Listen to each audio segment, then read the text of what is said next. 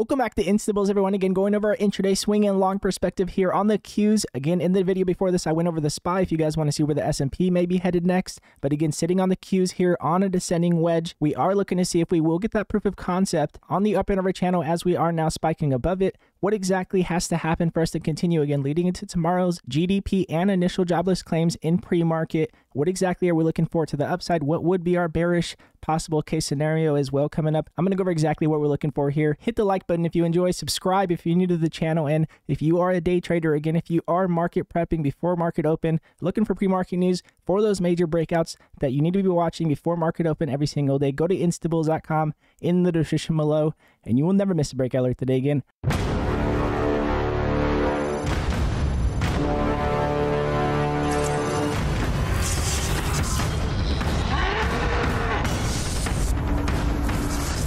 So jumping into the daily chart with you guys here on the Qs, again, jumping right into our intraday perspective. Again, as we do have a spike, again, yesterday sitting on a doji candle, indecisive exactly where we're headed next. As you guys can see, we didn't break above our 402 level that we mentioned from our prior day. We are still looking to see if we can break above it for that possible continuation into our 408 level, our prior rejection point. But one thing to keep in mind is that next week, we are leading into our next interest rate decision. Again, our prior interest rate decision did have a run up, but we did have a sell-off. So again, our question is, will we have a possible run up leading into next week's rate decision? And again, with our continuation with decreases in CPI, will we possibly continue on higher? Again, non-farm payrolls is what gave us this initial spike, and then we did continue on higher with an engulfing candle. Again, we did have our pullback again because Powell mentioned that unemployment wasn't exactly as high as we did need. So again, leading into tomorrow with initial jobless claims will be very key, and our GDP not exactly expected to be better than worse for GDP and initial jobless claims. Again, our prior initial jobless claims was a pullback, so not exactly where we're going to head next going into tomorrow. But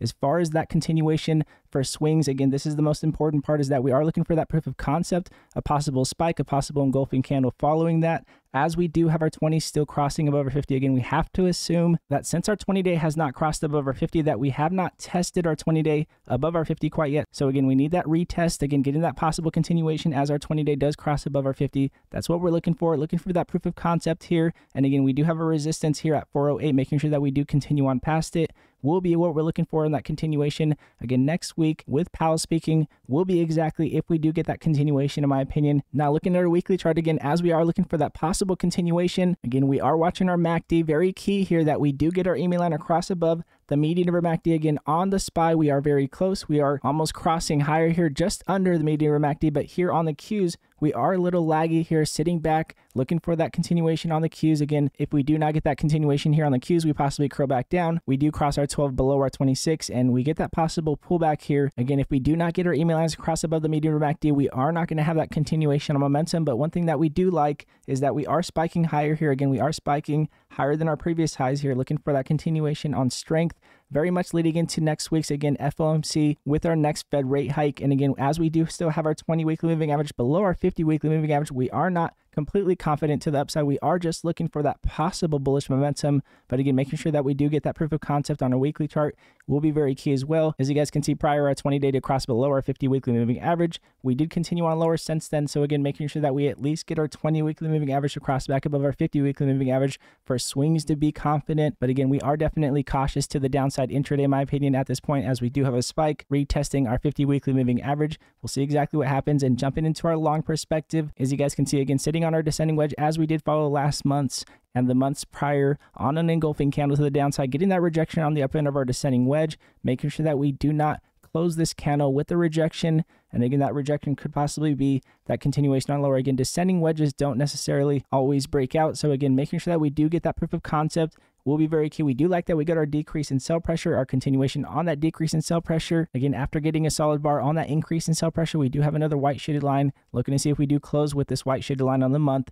And as we do have our EMA lines crossing below the median of MACD on the monthly chart, with that possible, again, bearish case scenario on swings and longs, making sure that we do get our EMA lines to at least cross above for longs to be confident here.